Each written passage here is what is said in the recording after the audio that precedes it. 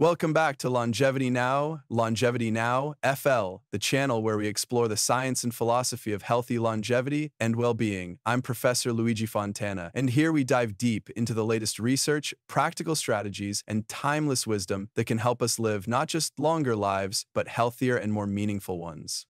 Intermittent fasting and more recently time-restricted eating have become some of the most popular trends in health and longevity. But here's a question. What if eating all your meals in less than 8 hours a day could actually increase your risk of dying from heart disease?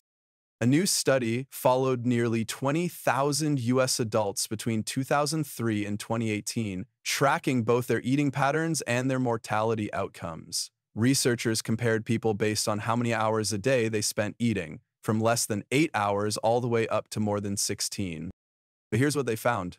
People who ate all their meals in under 8 hours a day had more than double the risk of dying from cardiovascular disease compared to those who spread their meals over 12 to 14 hours. And for those who already had heart disease or diabetes, the risk was even greater, about 3 times higher.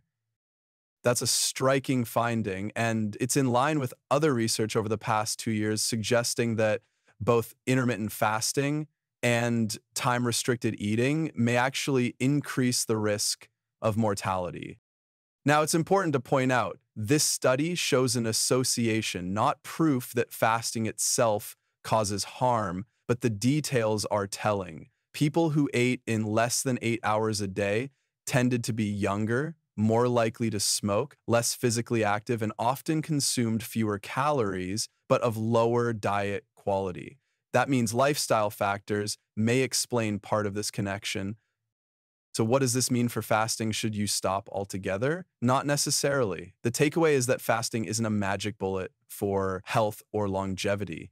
Eating fewer calories of poor quality food can increase health risks, and unfortunately, many people treat intermittent fasting or time-restricted eating as a quick fix without improving the quality of their diet. True healthy longevity doesn't come from one trick. It's the result of a balanced lifestyle. A whole food, primarily plant-based diet with the right calories, proteins, vitamins, minerals, oligo-elements, phytochemicals, and dietary fiber. Regular but moderate physical activity, both cardio resistance and flexibility. High quality sleep. Deep sleep is more important than the total amount of sleep. Stress management, mindfulness, deep breathing exercises, and even emotional, spiritual, and social well-being. In short, eating within 8 hours a day might not deliver the benefits people expect, and in some cases, it could even be risky, especially if paired with poor nutrition, smoking, or existing health problems. Longevity is built on balance, not shortcuts. So what do you think? Is this the end of extreme intermittent fasting, or just a reminder to approach it with caution? And that's everything for today. I hope you found this video helpful and thought-provoking.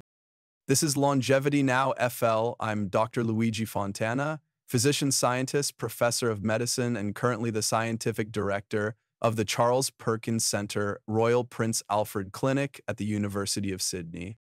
Thank you for watching. Stay curious, stay healthy, and I'll see you in the next episode.